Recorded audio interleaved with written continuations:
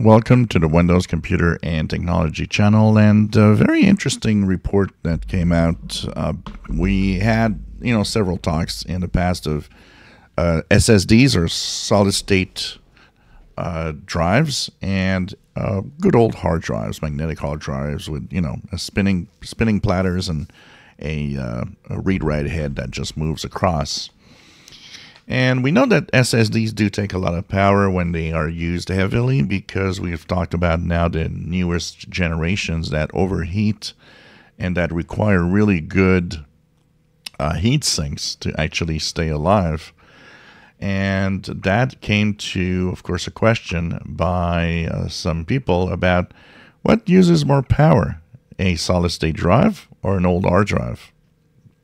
And at first you might think, well, the old hard drives with spinning platters and all of that must be taking more energy.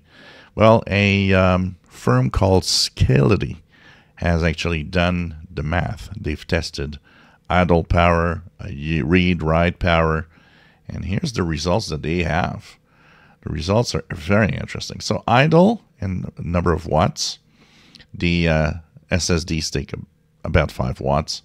5.7 for a old hard drive. Now that's normal, because when it does nothing, the whole hard drive still has to spin the platter. So minus 15% is the advantage over to SSD actually.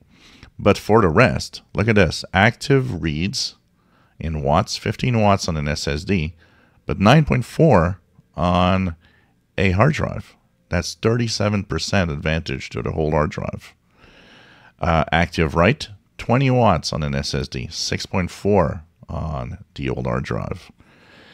It shows us one thing, is that in the old hard drives, apart from the spinning platter that takes a lot of energy, the big amount of energy is really there, and that the reads and the writes actually account for not much energy at all.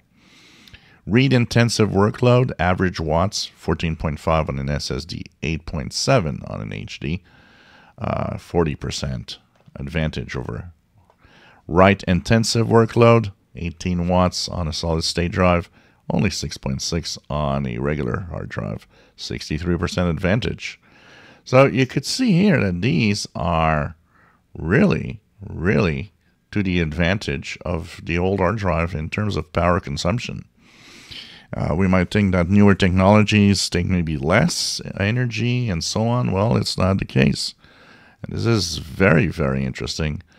And I never would have thought of that at first.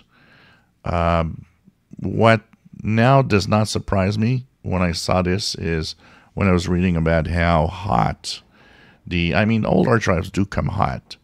But, whether they are faster or slower, or in general, they pretty much are always the same. Here we see that the more performance you get out of an SSD, the more heat it generates, which means it uses more power.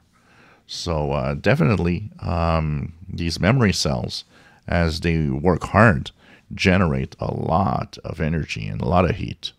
So kind of interesting. The good old hard drive is really the winner in terms of power usage. If you enjoy my videos, please subscribe, give us a thumbs up. Thank you for watching.